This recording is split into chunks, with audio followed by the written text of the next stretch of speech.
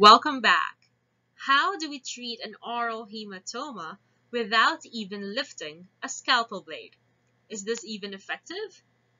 Let's find out the details.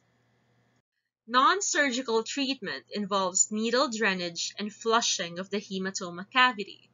The concave surface of the penis should be clipped and aseptically prepared.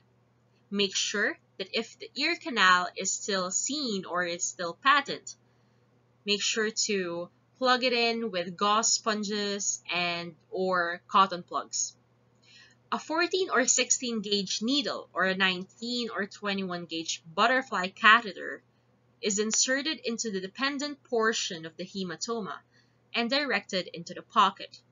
For those floppy-eared dogs, the needle is inserted into the end of the hematoma near the pinna apex, so the fluid draining from the needle hole does not enter the ear canal. Fluid is drained, and then the pocket is flushed with sterile saline to remove the clots.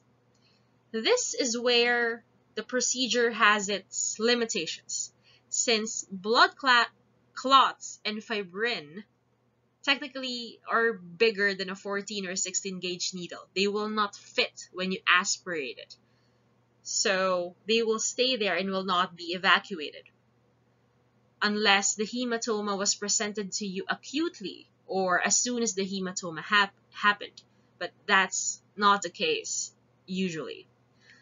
Steroids can be injected into the hematoma cavity before bandage placement.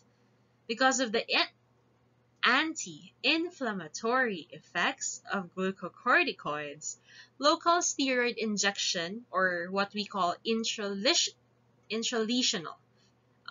infusion of the steroid, can predispose it to abscess formation.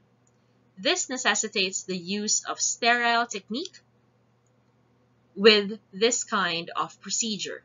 Steroids like dexamethasone diluted with sterile water or sterile saline is infused into the ear once a day for 1 to 5 days. Bandaging is still recommended to prevent damage during continued head shaking or scratching. However, IV administration of glucocorticoids is not recommended due to its systemic side effects.